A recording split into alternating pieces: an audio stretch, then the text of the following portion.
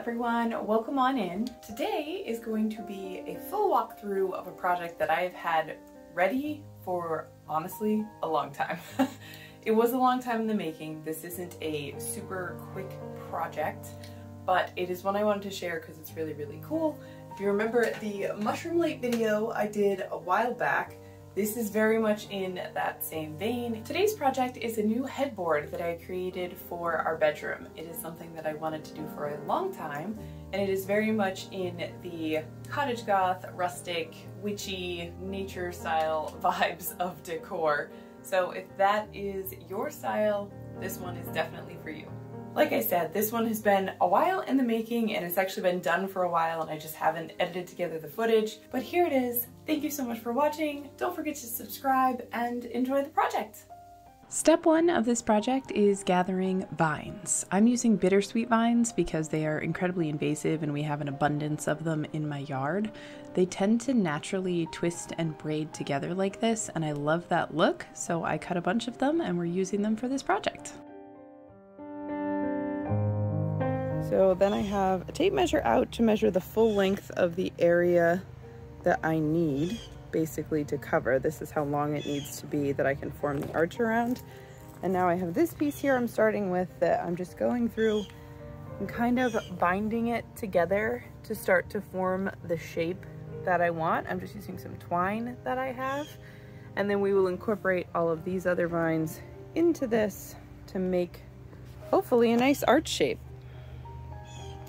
So we had to move inside because it started to rain. But basically I took all of those individual ones we bound together, twisted them together. I used 4 total and then like bound those at different spots like so along the way. And now we have what will be the headboard arch. And then I made this moon shape. And then I also have like just a full circle shape in case I want to use that too. But obviously I have not cut the ends off or anything, but that's what I think our headboard is going to be. So now I need to kind of let this dry out for a while to keep this shape and then figure out how on earth I'm going to mount it to the wall. Several months later. Okay, so here is the situation. It's been about 5 months since my vine arch has been curing. So it's very dry and very crispy.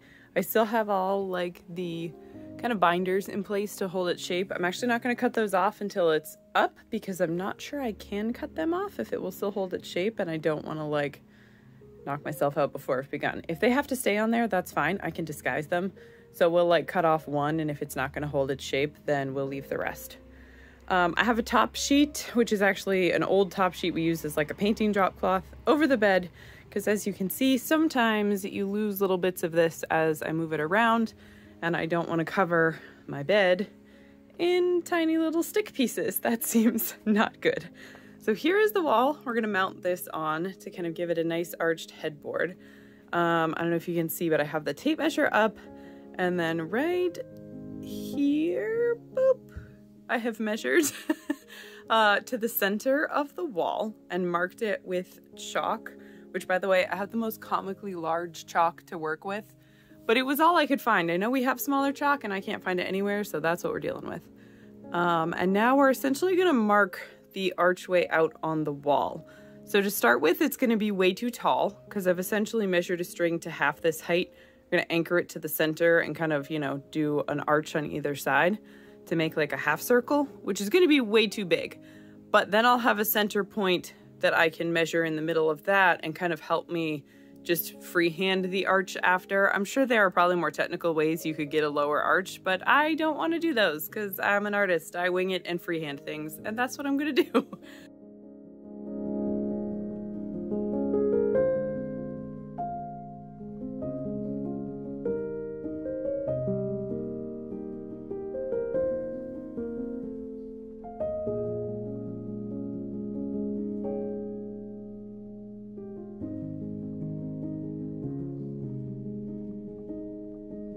So as you can see, I put in 2 and I think I'm gonna go with the lower one. It's not perfect, but it's close enough. I'm gonna adjust it obviously with the actual arch on the wall. And then the lower one, I have like a moon-shaped vine piece I've put together too that's kind of going to go in the center under the arch. So I want to make sure I've left room for that. Oh, hi, Lentil. Did you scare yourself? okay. It's just some string and some chalk. I'm kind of gonna do some tests essentially, holding it up to the wall, seeing how the shape is gonna go, seeing how much I can bend and manipulate the actual arch since it's quite dry. So there's gonna be lots of finagling.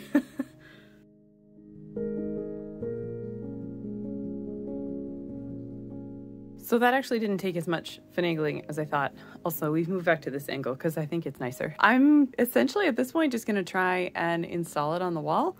I have hooks that I'm gonna be screwing in. Just simple cup hooks. I got a pack of 50 on Amazon in an aged brass color because I thought it would match. And then essentially hooking the parts of the vines over the hooks to keep them in place. I will try and show you what I mean after I get it up there. I'm not really sure how well I'm going to be able to film it because it's kind of going to be very close to the wall. The idea is that the hooks are mostly hidden, but hopefully you'll get the idea.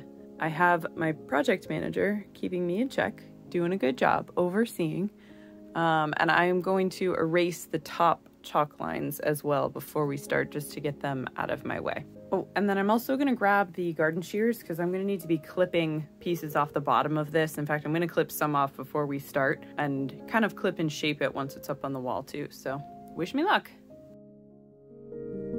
So as expected, during this little time lapse, it's very difficult to really see what I'm doing. So I'm just going to try and explain it, and then I will show you close-ups after. But essentially, I measured up to the center, and that's where I screwed the first cup hook into the wall. And then I kind of just started going from there. I hooked it over that and then picked places along the arch that I thought they needed to go to give it the right shape. I did at one point here in a minute, I end up having to go get my drill because for some reason there was one cup hook I could not get to screw into the wall. So I had to do like a little pre-hole drill and then get it in there. But that was the only one that gave me any trouble. These are just directly into drywall. I did not use any anchors for them because the vine arch is incredibly light. So I really wasn't worried about weight or it coming out of the drywall at all because there's essentially no weight to this whatsoever. And it seemed quite sturdy as I was putting it up, which is really nice. It wasn't like loose or wiggly or pulling out of the wall at all. So again, I just kind of went around the arch shape that I had put up with the chalk, adjusting as needed because you can kind of see on the right there that one side dips a little bit because of the vine shape. But I was able to work it out and get the hooks in there and then kind of hook the vines over the cup hooks. It worked exactly as intended, which is always nice.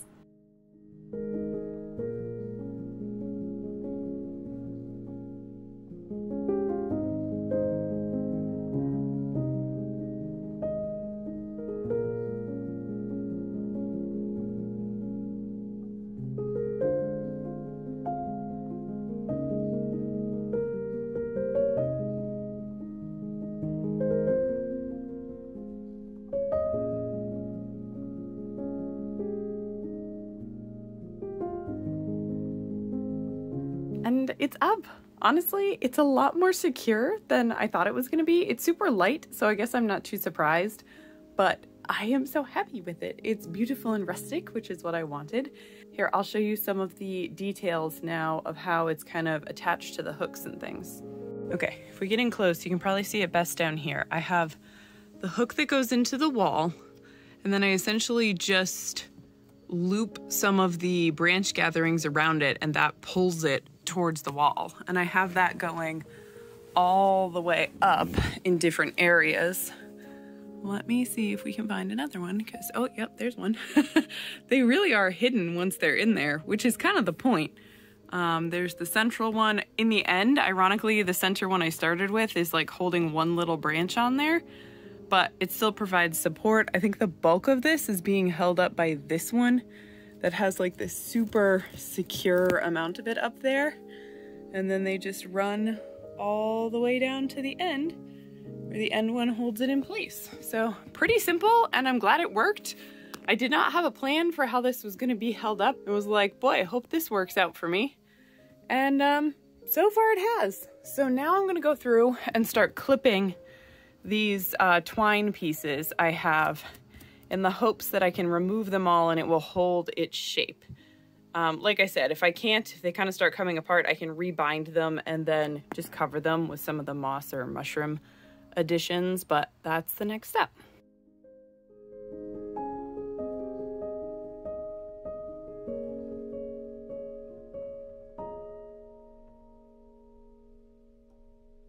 Alrighty, I was actually able to cut off most of the binders, which is really cool. And now it's ready to have the moon piece finished off and put underneath. So I'm gonna work on that. Editing K popping in. Apparently I don't have any footage of putting the moon piece up on the wall, which I really thought I did. But honestly, it is the exact same process as you just saw. I used the cup hooks, you know, arranged them on the wall so I could kind of clip the vines to them, and then it was up. So I don't know what happened to that footage, but...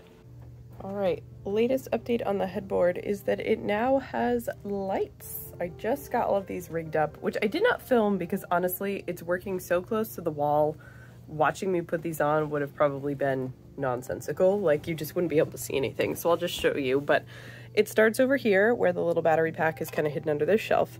And then I essentially wrapped in like a spiral all the way around. So there would be lights that went the length of it. And then I came up, kind of extended some from where it ends down here, followed it up to the point I wanted the mushrooms to start, and started making all of the stems in kind of different sizes and, you know, getting the stems to be a variety of heights and lengths.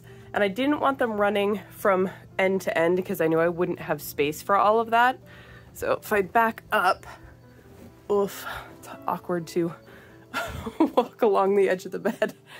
If I back up, you can see that they kind of run from point to point on each side, and those ones that stick up will have all of the mushroom caps on them, and then we'll be adding some moss as well. I haven't decided if I want to give the moon lights, because obviously that would need a separate like battery powered pack of them, and I just don't know that I want to go through the effort of doing that. I do have some, so I might. We'll see how it looks, but that's where we're at for now. So now I need to go through and kind of add in along this top edge here. I need to secure areas in with hot glue just so they don't move around so much.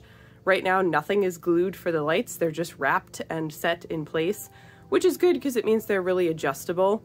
Next step, a bit of hot glue up the stems, and then we're going to be sculpting mushroom caps. For sculpting the mushroom caps, I used Sculpey 3, which is just an oven-baked clay, and I used a transparent clay, which wasn't something I even knew existed. But I bought it hoping it would be exactly as it said, transparent once it is baked, and it really is. It was awesome. So I just sculpted these little ball shapes, kind of flattened them out into discs, used some tools to give them a very simple mushroom shape. I am not a sculptor by trade at all. 3D art is something I enjoy a lot but find very intimidating, so I did the best I could. Made some cute little mushroom shapes, gave them some little gills, and I also created them in a variety of sizes because I didn't want every single mushroom cap to be exactly the same. So I made like small, medium, large versions and sculpted them out.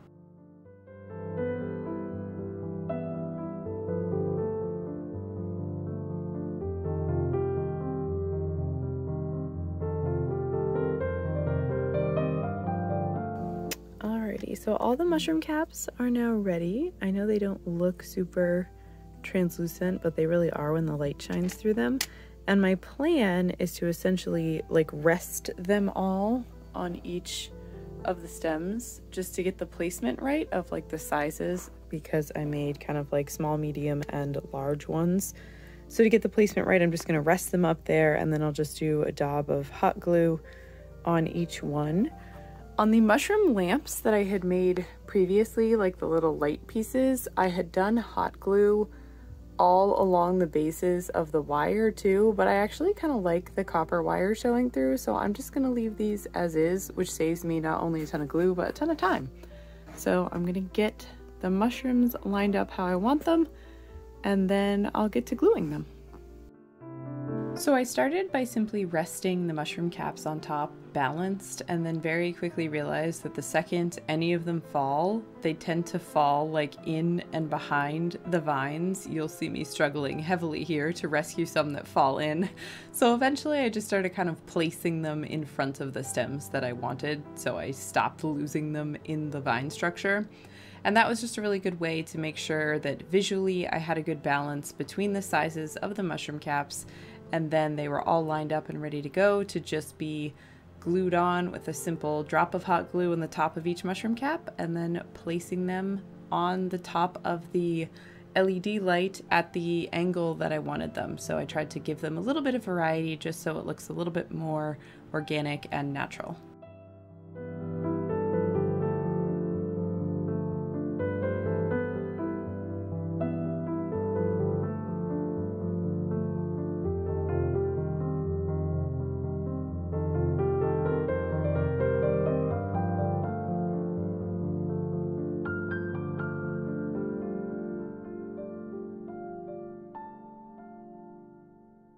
And here they are, all glued on. So the next step will be to start placing on moss.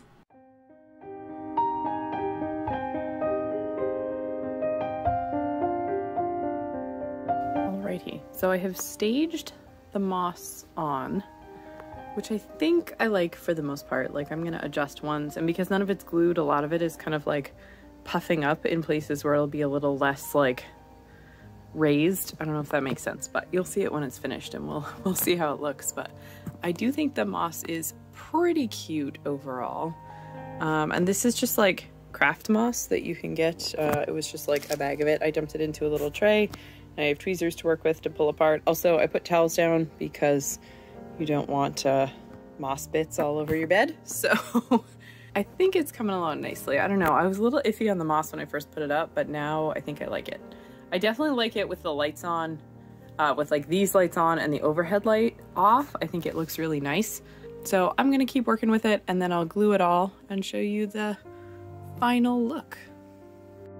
So here is the finished project during the day and how it looks without the lights on the arch on, just in our room during the day.